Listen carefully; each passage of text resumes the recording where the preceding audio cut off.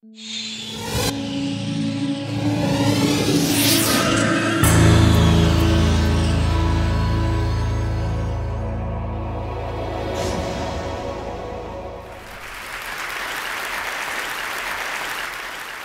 my industry, we believe that images can change the world.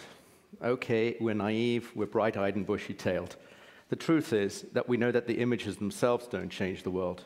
But we're also aware that since the beginning of photography, images have provoked reactions in people, and those reactions have caused change to happen. So let's begin with a group of images. I'd be extremely surprised if you didn't recognize many or most of them.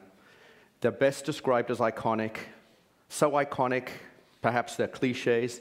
In fact, they're so well known that you might even recognize them in a slightly or somewhat different form. But I think we're looking for something more. We're looking for something more. We're looking for images that shine an uncompromising light on crucial issues. Images that transcend borders, that transcend religions. Images that provoke us to step up and do something. In other words, to act. Now, this image you've all seen. It changed our view of the physical world. We had never seen our planet from this perspective before. Many people credit a lot of the birth of the environmental movement to our seeing the planet like this for the first time. Its smallness, its fragility. 40 years later, this group, more than most, are well aware of the destructive power that our species can wield over our environment. And at last, we appear to be doing something about it. This destructive power takes many different forms. For example, these images taken by Brent Sturton in the Congo. These gorillas were murdered, some would even say crucified, and unsurprisingly, they sparked international outrage. Most recently, we've been tragically reminded of the destructive power of nature itself with the recent earthquake in Haiti. But I think that is far worse is man's destructive power over man. Samuel Pizar, an Auschwitz survivor, said, and I'll quote him, "The Holocaust teaches us that nature, even in its cruelest moments, is benign in comparison with man when he loses his moral compass and his reason." Here's another kind of crucifixion. The horrifying images from Abu Ghraib, as well as the images from Guantanamo, had a profound impact.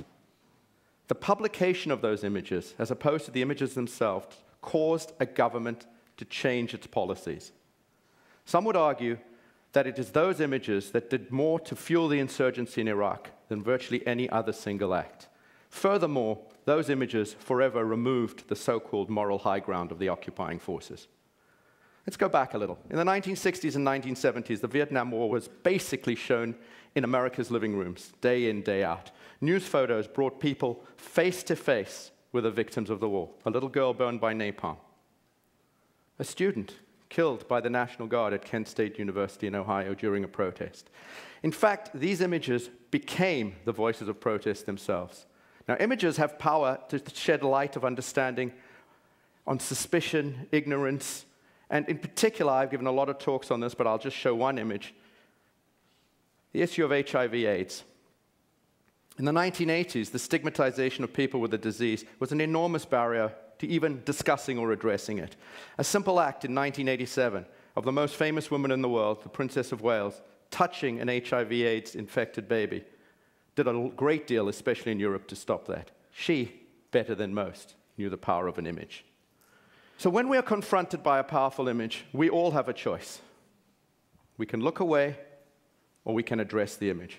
Thankfully, when these photos appeared in The Guardian in 1998, they put a lot of focus and attention, and in the end, a lot of money towards the Sudan famine relief efforts. Did the images change the world? No, but they had a major impact. Images often push us to question our core beliefs and our responsibilities to each other. We all saw those images after Katrina, and I think for millions of people, they had a very strong impact. And I think it's very unlikely that they were far from the minds of Americans when they went to vote in November 2008. Unfortunately, some very important images are deemed too graphic or disturbing for us to see them. I'll show you one photo here. It's a photo by Eugene Richards of an Iraq war veteran from an extraordinary piece of work which has never been published, called War is Personal. But images don't need to be graphic in order to remind us of the tragedy of war. John Moore said of this photo at Arlington Cemetery, after all the tense moments of conflict, in all the conflict zones of the world, there's one photograph from a much quieter place that haunts me still much more than the others. Ansel Adams said, and I'm going to disagree with him, you don't take a photograph, you make it. In my view, it's not the photographer who makes the photo, it's you. We bring to each image our own values, our own belief systems, and as a result of that, the image resonates with us. My company has 70 million images. I have one image in my office. Here it is. I hope that the next time you see an image that sparks something in you, you'll better understand why, and I know that speaking to this audience, you'll definitely do something about it. And thank you to all the photographers.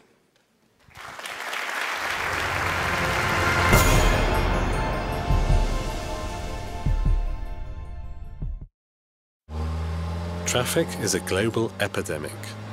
US traffic is creating 45% of the world's air pollution. In the UK, time wasted in traffic costs $20 billion a year. Would you pay for cleaner air and a faster commute? Stockholm put it to a vote. I voted for it, yes. I voted for it. I vote for it. We're not old enough to vote. Vote. We had to do something in Stockholm to improve the environment and to get a better flow in the traffic. We put a price on taking your car into the central parts of Stockholm, and we call that congestion charges. If you start a system like this and it doesn't work on the first day, then you will be in big trouble. It must be perfect from day one. There are 18 entry gates to the city. Each is equipped with cameras. Pictures are taken of the rear and front license plates. These pictures are sent to a central system that identifies the license plates and makes sure that the right person pays for the right passages. One of the obstacles we overcame was the OCR, the optical character reading of the license plate. We went out to IBM's global organization and the R&D centers and find a very good software we could use, and we managed to implement it in 2 months' time. This is the heart of the system where all images and passages are being processed. Over 99% of all pictures are correctly identified. No, it's nice. This is how it should be all the time. Behind me you can see the traffic, and the clock is 6 p.m. Before we had the congestion charging, the traffic was queuing up at this time of the day. Jag tycker det är en bra idé. I think it's a good idea because I think that we should take care of the environment in the city. The traffic went down with about 22% and the air pollution was about 14% better. It's a huge international interest from different parts of the world, from the United States, from Latin America, from China, and it's really a pleasure to tell people not what we are planning to do, but what we actually have done in Stockholm. I voted for it, yes I did. Not my husband, so but I did. I think he is not thinking like me for the future. I'm thinking for the children and the grandchildren.